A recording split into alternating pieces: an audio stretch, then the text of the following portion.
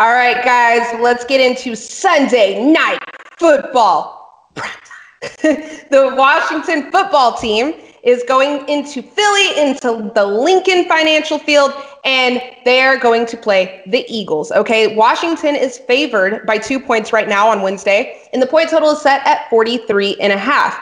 Washington, they could have made things a lot more comfortable by beating the Panthers, but I digress. They lost 23-13, and since then, a lot of distractions, I think, over there in D.C. I mean, Dwayne Haskins, right? 15th overall draft pick not that long ago. He gets completely cut. They waive him, rid their hands of him. Now, we don't know if Alex Smith is going to be back to play in this game against the Eagles, but Riverboat Ron, he did say that he is hopeful he will return. If not, we will see Taylor Heineke play.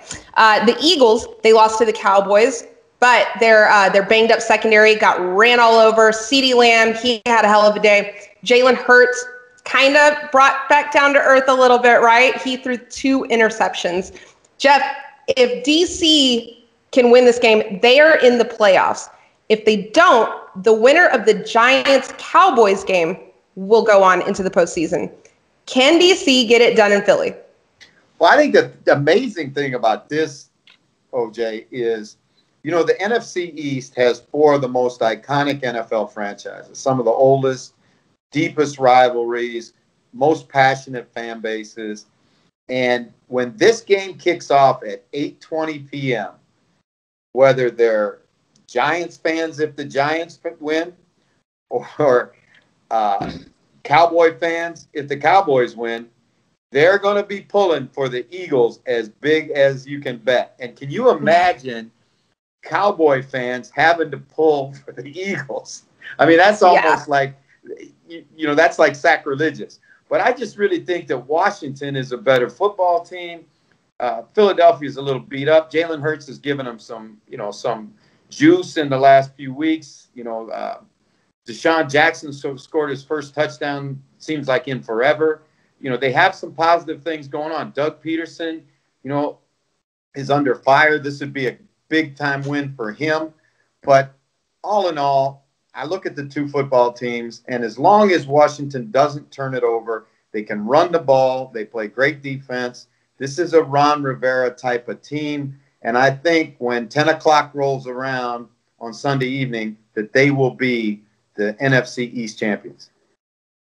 Yeah, this Washington defense is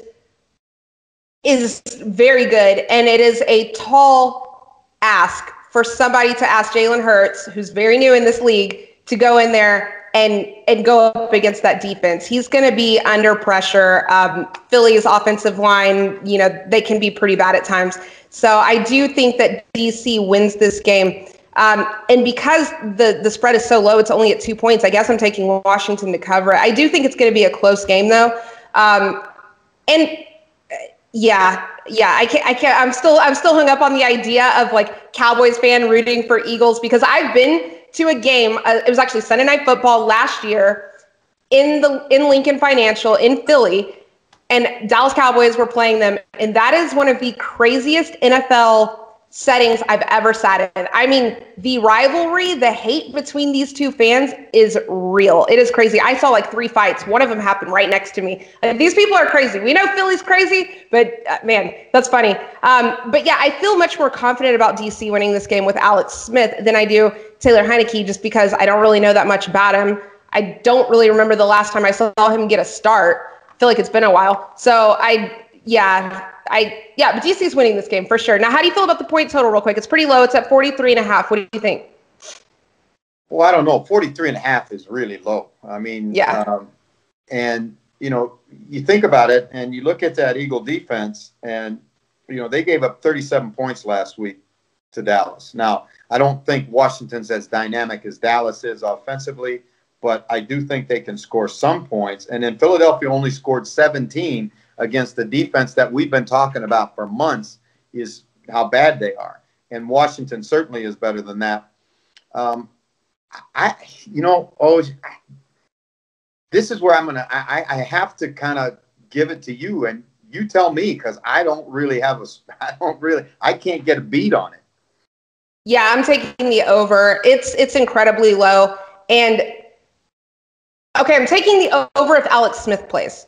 Okay? Can I throw in that caveat? Can the record state I'm taking the over if Alex Smith plays? I know that he's going to take care of the ball. I do believe that it'll easily go over. Now, if Heineke plays, don't touch it. But if Heineke plays, I guess for the record, I will say take the under. So let me just leave it at that. 2020 is a weird year, and week 17 is certainly weird. So these are some risky bets that we're making here. But yeah, that's what I'm going to do. What do you think about that? I think that's really smart that that you hedge it in that way, because I just there's so much that has to play into it, and that's such a low number that I agree with you 100%. Wait until late in the week before you play it, because we got to know whether Alex Smith's going to play or not. Exactly. There you go. So there you have it, guys. Eagles, DC showdown, playoff implications on the line here, and future jobs on the line as well, especially in Philadelphia. So let us know in the comments below what you think. Not our jobs. No, we're good. We're handling our business, unlike Carson Wentz, who had every opportunity in the world to get it done this season. I got to talk to Ben. What more does he want? Holy man. Your soul. No. Yeah. There we have it, though. DC, Eagles, let us know what's up in the comments below. What you think?